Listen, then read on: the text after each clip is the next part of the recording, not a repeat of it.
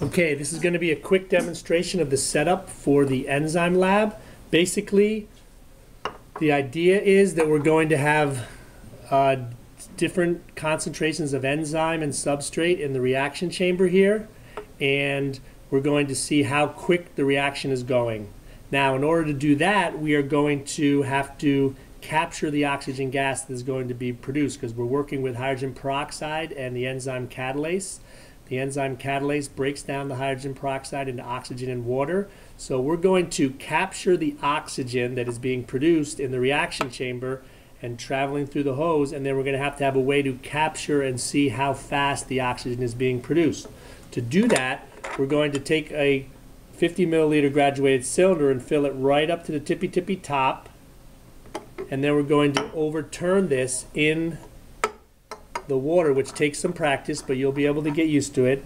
Now we have a column of water here, so we're going to put the end of this hose underneath carefully the graduated cylinder and hold it up. Now any oxygen gas that's produced in the reaction chamber will travel through the hose and end up displacing this column of water as the gas accumulates. So we will be able to see how quickly the gas is accumulating in the graduated cylinder as it displaces the water. So let me just give a little bit of a demo. It might be a slow reaction, so I'm just going to, just as an example, here's some enzyme.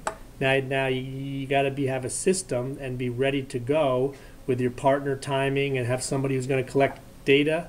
And because as soon as you add the substrate to the reaction chamber, the reaction is going to occur, so you want to get the cork on there as quick as possible and start the stopwatch and take measurements every 10 seconds of how much gas has been produced.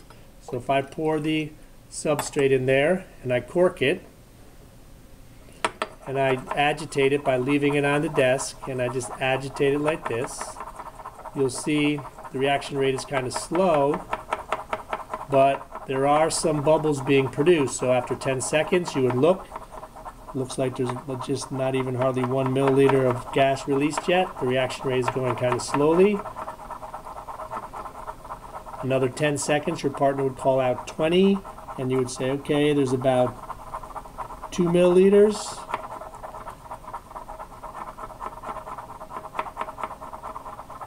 Then they would call out 30, you'd say 3.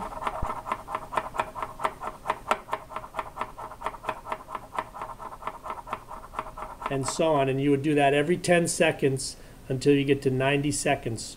Once you're done with that trial, you can take the graduated cylinder and let the water out. You can take the cork out of your reaction chamber and pour it in the sink. Rinse it out well, and then you're ready for your next mixture of enzyme and substrate. You probably have to scoop out some of the water so it doesn't overflow. This is a messy lab, so if you spill a little water, that's okay. And then you would just do the whole thing over again. Fill up the graduated cylinder to the tippy top, tip it over, add a little more water in here, make your next mixture, get everything all set, put your hose under carefully, and start your next trial after you've added it in, okay? Then once you're done, the same thing, undo and repeat for all of the trials. I hope that was helpful.